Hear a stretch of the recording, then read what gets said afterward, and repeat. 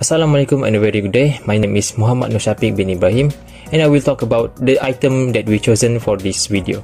The item that we have chosen is kain samping. Kain samping is one of the item that has many geometrical shapes that have been learned in our class geometry SMG3013. For the location of the kain samping was used by many men, so it's hard to tell or to verify where's the location for this, because many men use it as a traditional clothes during the Friday. And we will talk about the origin for the kain samping, which is in Malacca court, which have been used by many Malaysian and Brunei people as a traditional clothes.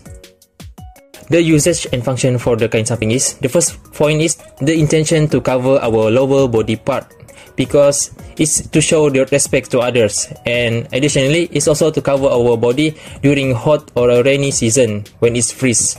Of course, the ladies can also use it to cover their body part and fasten it as a stranger appear near them, and also to secure a newborn baby. And lastly, they also can use it during the all day to carry a heavy object. For the size for this kain samping, as you can see below, its size is about 100 cm, and for the length, and for the width is about 92 cm. Assalamualaikum and greetings everyone. Today I'm Rasaika Abdullah, gonna explain about the geometrical concept of our objects, which is kain samping. First of all, in kain samping, we have four types of geometrical shapes, which is, the first one is rectangular, the second one is rhombus, the third one is isosceles triangle, and the fourth one is square. Let's start with the concept of geometrical shape rectangle. In this kain samping, I'm gonna talk about two characteristics of rectangle, which is the base and altitude, and the characteristic of parallelogram in this rectangle. This kain samping are called also rectangle in shape because it have different size of base and altitude, which is the base of this kain samping is 100 cm, meanwhile the altitude is 92 cm. Why it's also called parallelogram? Because this rectangle have the same four sides of right angle. How to calculate the area of this rectangle? The area of this rectangle are the sum product between the base and altitude. So, in this case, if we multiply the 100 cm of base together with the 92 cm of the altitude, we're gonna have the 9200 cm square, which is the area of this rectangle. For the next part, I'm going to talk about the geometrical concepts of rhombus. The first thing is, I'm going to talk, rhombus is also a parallelogram, because rhombus consists of two adjacent congruent sides. Another fact about rhombus is, it is also known as equilateral quadrilateral shape. What is equilateral and equilateral quadrilateral shape? It means it have the same length. All four sides of rhombus actually have the same length, despite of the different shape of it. And another concept of rhombus is, the opposite sides of rhombus is actually parallel to each other. Meanwhile, the perpendicular, the diagonals of rhombus is actually perpendicular to each other. And that is also why the area of a rhombus is half of its product between the two diagonals of rhombus. And in this kain samping, we can see that the diagonal of this rhombus is 2.5 cm and 2 cm. Then, from that, we can calculate the area of this rhombus, which is 1/2 times 2.5 cm and times 2 centimeter equals to 2.5 centimeter square. That's all for the rhombus. I'm not finished yet with the rhombus. Actually, if we can see from this kind something, we have a few patterns in a single kind something. It's also same with the rhombus, which is we have two sides of rhombus. The first one in the previous video and the second one is in this one, in this video. This video, the rhombus size is 3.3 centimeters of diagonals and 2.5 centimeters of diagonal. Then we're gonna get the area of rhombus is actually 3.75 centimeters square.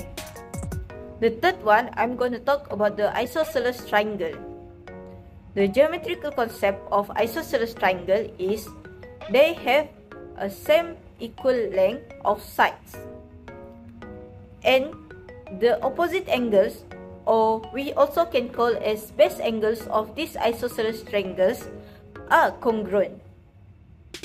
From this information, we actually can calculate the area of isosceles triangle. What about the formula? The formula of this area, of the area of these isosceles triangles actually is half of the product between height and base. Then, from this kind something, we actually produce two types or two different sizes of isosceles triangles. The first isosceles triangles have a size of height which is 6.7 cm and base of 4 cm. From that information, we can calculate half of multiplication between 6.7 and 4 cm is 13.4 cm square. Meanwhile, for the second isosceles triangle it consists of height 2 cm and base of 3 cm. And the area of isosceles triangle is 3 cm square. And the last part for 2.2 geometrical concept is about a square. In this kind something, we have many patterns of square. But from the concepts of geometrical shape, we know square is a geometrical shape that have all congruent sides. For example, if we have a box which have length of 1 cm and base 1 cm, that means it is a square because it have a congruent sides. Another thing about a square is it is also known as a parallelogram. But why is it called as parallelogram or known as parallelogram? Because all the four angles inside a square is actually right angles, which is 90 degrees. The area of square also are much easier to find or to calculate rather than the other shapes of geometrical. Why is it happen? Because square have all four sides congruent. Thus, the length and the base, the altitude and the base length are also same. When we calculate the area of square, it is actually a product between the altitude and the base. Thus, we also can calculate it as square of a length. In this case of kind something, we have a length of the base is 3 cm. Thus, we can calculate it is as 3 times 3 or also 3 to the power of 2, and we can get the 9 cm square of area. That's all from me. I hope you understand my explanation. Thank you. Rectangle is a parallelogram that each angle is a right angle. It also can be called an equiangular quadrilateral because its opposite sides are equal in measure and all the four angles are equal to 90 degrees. The opposite sides of the rectangle are equal in length, which makes it different from a square. The second shape is rhombus. Rhombus is a parallelogram that has two congruent adjacent sides, since it has exactly 4 sides. Thus, rhombus is a parallelogram. So, in this diagram, you can see where the rhombus 1 and rhombus 2. The third shape is triangle. Triangle is a type of polygon which has exactly 3 sides and has 3 angles. As a circle's triangle is a triangle which 2 sides of it are equal length, called legs. The angles opposite the side that are congruent, which is the legs or called the base angles, are also congruent. The last shape is a square. Here in this diagram you can see the square is a rectangle that has 2 congruent adjacent sides and all sides are congruent. Since the opposite sides are parallel and congruent, therefore square is a parallelogram. A pattern is a design in which there are repeated lines, shapes, forms, or colors. The single repeating element, known as a motif, serves as the basis for all patterns.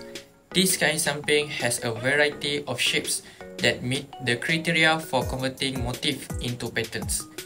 It can be seen in the table. In this kind something, we got the shape of rhombus and got 2 types of rhombus, which is rhombus 1 and rhombus 2. And other than that kind something have 2 shapes of triangle, which is triangle 1 and triangle 2. Lastly, we got the shape of square and its pattern of square. As a summary of part A, we have explored a lot about one of Malaysian traditional clothes, which is kain samping.